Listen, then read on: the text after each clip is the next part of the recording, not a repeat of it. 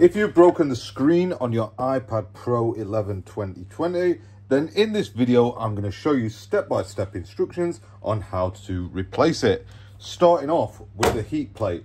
This is set to 85 degrees C and I've had it on here for about 5 minutes already, so the device is nice and warm. If you don't have a heat plate, then you can use a hairdryer or a heat gun to achieve the same effect. And then once it's warm enough, I'm going to run a bead of isopropyl alcohol around all 4 edges of the screen. It's important to note that some displays can be refurbished. If the glass is broken and the screen is not damaged underneath, then these can be refurbished. So you want to be careful when removing them. In my case, the screen is absolutely foobarred, so I'm not going to take too much time in getting it opened up. To remove the screen, I'm going to just use a razor blade and I'm going to get it in on this side, creating a gap between the edge of the glass and the chassis so that I can just lift it up a little bit, just like that. Now I'm going to get a plastic guitar pick and I'm going to run it into this edge, just like that. And then very carefully, I'm going to pull through, cutting the adhesive away from the screen. Like I said, I'm not too worried about this screen getting any more damaged because it's already very, very broken. But just be careful around loose shards of glass because they can stab you in the finger and it hurts and it bleeds. So just be careful with that. I'm always sort of lifting up with the guitar pick as well to separate the screen. And then I'll just carry on working. I'm going to work along this right hand edge again now. If there's bits where it's cracked and you can't get under it, just lift it up a little bit more, get underneath it. And then when you get to this top edge, you need to be very careful because there's a Face ID cable. The proximity sensor is here and here on the iPad, and there's a very thin cable holding that in place. So there is a risk of damaging that proximity sensor, in which case it will stop Face ID working on the device. So like I say, just be very, very careful. Now that I've got it lifted up along this edge, I'm sort of holding it with my thumb as well, so that I can just lift it up and separate the glass as well as I possibly can. And then you can see there's a bit of glue there. I'll just peel that bit there, peel that. And then let me just show you this before I go any further, because this you need to be careful of. The screen on this opens up like a book. However, there is a very small flex cable just here that's very easy to break. So leave it just a little bit ajar like that. Take it over to the workbench and we're going to carry on working on it. So like I said, you've got that dodgy little cable just here. Be very, very careful of that. So what I'm going to do, I'm just going to separate the screen from the far edge and get it away from it like that. And then that means that we can now slide the screen down a bit like that and then access those 2 screws that hold it down there. These are held down by 2 crosshead screws. So simply remove them. And then I always store the screws. This is just my way of doing it. I always store them on the speakers because they're magnetic and I know where they belong at the end of the job then. So I'll store those screws on that speaker. Same with the shield. And then we can use a plastic prying tool to lift off and disconnect that flex. This now means we can open up the iPad, and like I said, it opens like a book from the front cover, and you've just got to be aware of these flex cables here. And the next thing that we're going to do is remove these 3 screws that hold down the shield under the screen flex cables, or on top of the screen flex cables. These are also 3 crosshead screws, all of the same size. Stick them on the little magnetic speaker there. It's not going to do any damage to it as long as you don't poke it with your tweezers later, and you can lift up this shield. So with that lifted, we'll just store that here. And then it's very important that we isolate power from the device at this point before removing the screen. So go ahead and remove the crosshead screw holding down the battery connector. And then you're going to want to use a plastic guitar pick just between the battery and the motherboard so that we can isolate power from the device. You can check it by pressing the power button, but I know that this is isolated. So I'm going to use a plastic pick to remove the flex cables for the display and the 2 for the digitizer. With those 2 removed, we can separate it now and we can put this safely out of the way for in a minute.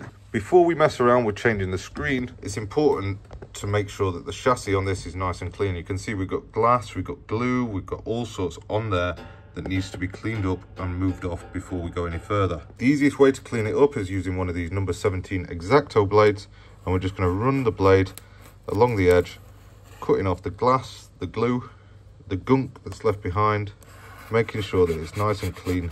It's probably the most important job when doing an iPad repair, because How you clean up and prepare the chassis usually determines how well your new display will stick to the frame. Just be careful of any flex cables as you're cutting along the edge.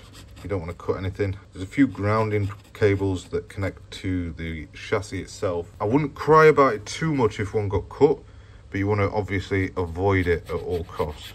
Same when you're working alongside the battery. Obviously you don't want to go poking a hole in that with your blade, but I'm not going to fill this video with health and safety disclaimers. Just be bloody careful. I say that, and then we're going to talk about the Face ID module. Just be super careful when you're running the blade in front of the cameras, because you've got the Face ID, you've got the infrared cable, got all the important stuff up there. But once you've worked your way all the way around, you should find that it looks something like this.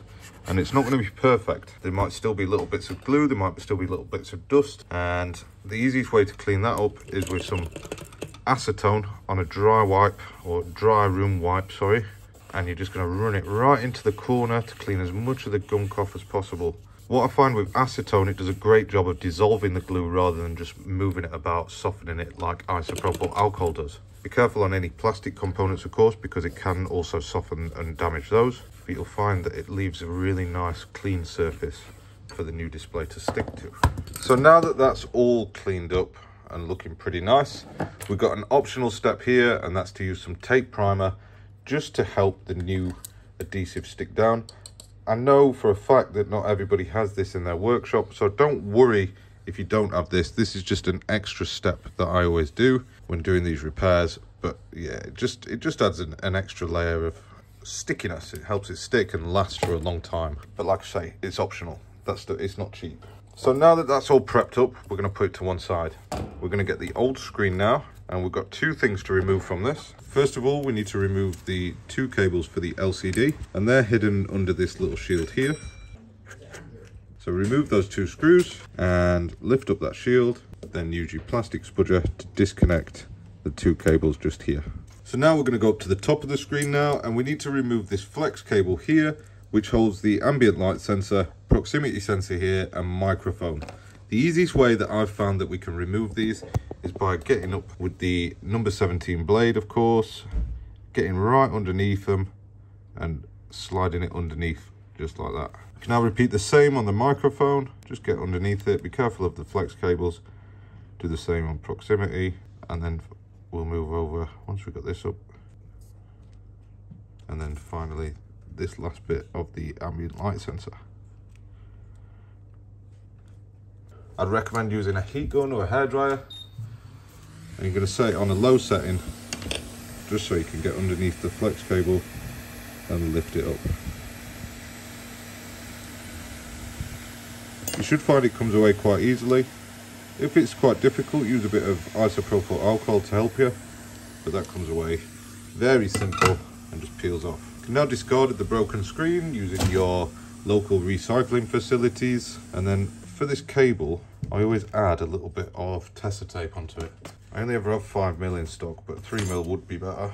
In all honesty, it's not going to make a world of difference because it's going to be on the back of the screen and you're never going to see it again.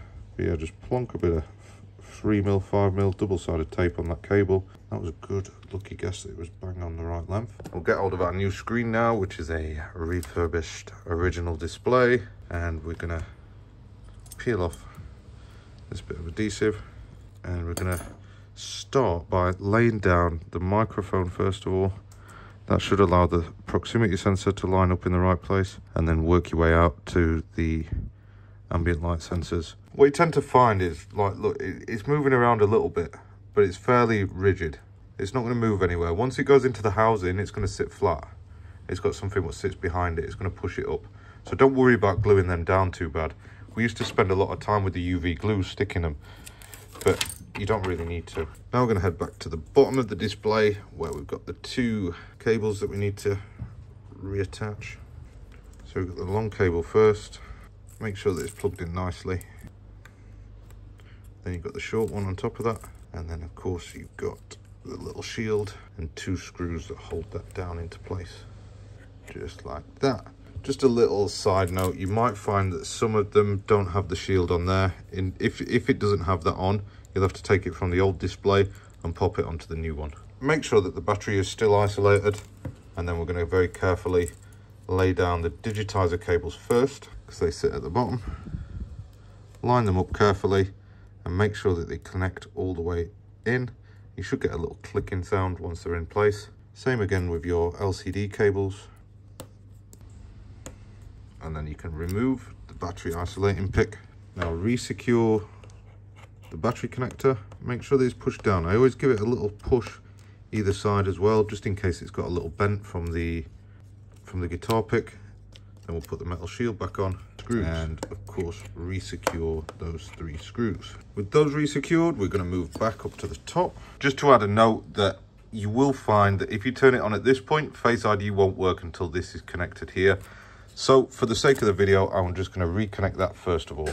You're going to fold the screen down a little bit, and then you're going to line up the connector. It can be a bit fiddly this, and then just squeeze it with your finger.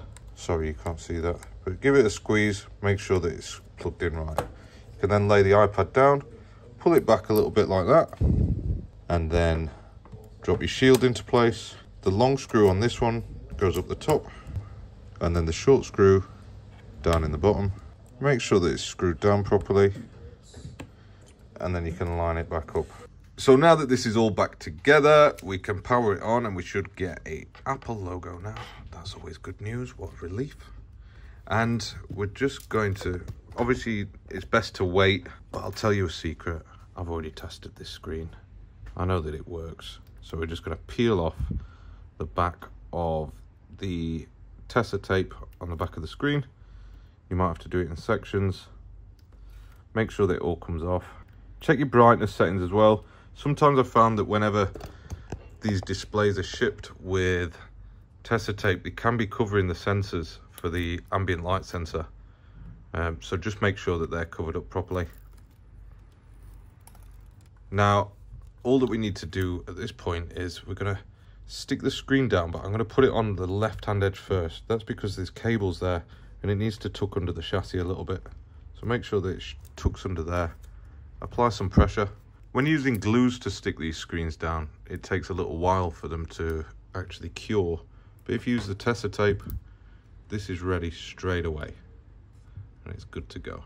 That just about completes this video on how to replace the front screen on the iPad Pro 2018 or 2020 actually.